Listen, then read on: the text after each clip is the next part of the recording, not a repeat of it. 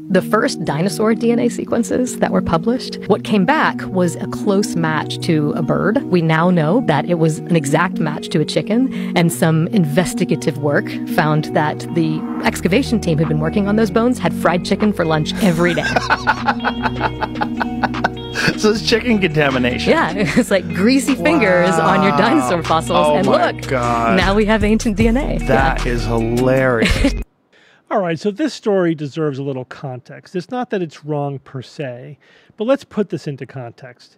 So, the ancient DNA is a very real science, but it's very tricky, right? Because they're looking for tiny bits of DNA, and then they amplify it. And because they're amplifying it so much, it means that the slightest contamination can then produce a signal, right? You could amplify even a small amount of contaminated DNA. The question is, have we been able to find any dinosaur DNA on any DNA fossils or remains? And so far, the answer appears to be no. There's no confirmed dinosaur DNA. Sorry, you Jurassic Park fans. There is also evidence that DNA has a half-life of 500 and something years, and pretty much the upper limit of how long DNA could survive is about 6 million years or so.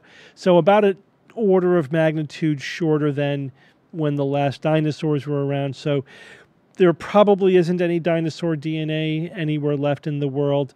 So whenever a researcher claims, hey, we found DNA on this dinosaur fossil, it's immediately extremely controversial, right? The scientific community doesn't go, oh, dinosaur DNA, good for you. They say, nah, probably not. You have to make sure there wasn't contamination, because that's the most obvious problem with any ancient DNA research, is that there are sources of contamination. It turns out that the researchers themselves are the most common source of contamination, right? So there's a lot of times it's human DNA. So, of course, if you find human DNA, it's easy to detect, and you can say, well, it's clearly not a dinosaur. The thing that's interesting about chickens is that, well, dinosaurs are birds, right? And birds are dinosaurs.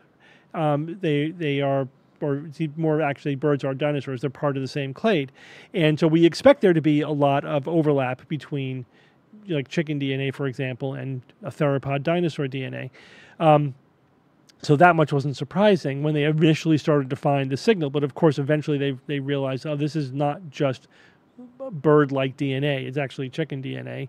And so they, by doing the rigorous follow-up, they discovered that it was in fact a source of contamination, like pretty much everybody figured it was, right? And the scientific community responded by saying, this is probably contamination. They confirmed that it was contamination.